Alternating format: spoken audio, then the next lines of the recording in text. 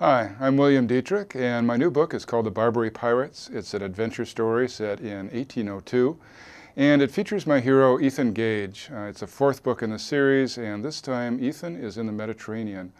Ethan has really two quests. One is to find an ancient weapon called the Mirror of Archimedes.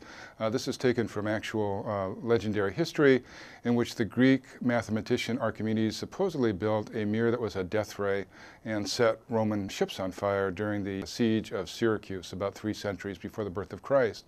And so ever since, people have wondered whether this legend is true and how such a mirror might have been constructed. The Ethan Gage books were inspired by my interest in really the beginning of the modern age, the end of the 18th century and the beginning of the 19th century. This was the start of the Industrial Revolution. It was really the start of the Scientific Revolution, and it was even the start of political revolution. When I researched my books, I try to travel to the locales where they take place. For Napoleon's pyramids, for example, I visited Egypt and went through the pyramids. In the Rosetta Key, I traveled to Israel and Jordan, the setting of those books. The city of Accra still looks very much like it did in Ethan Gage's day.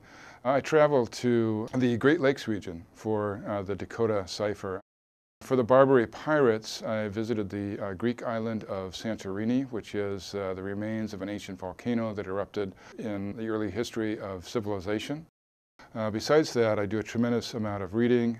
Most of my fiction books are the product of reading maybe 4 dozen nonfiction books about the history of the time.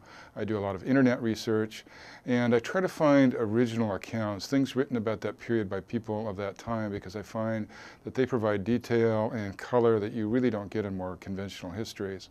So I then try to weave all this together, but always keeping in mind that the story is paramount and that you're trying to keep it fast-moving and as exciting as possible.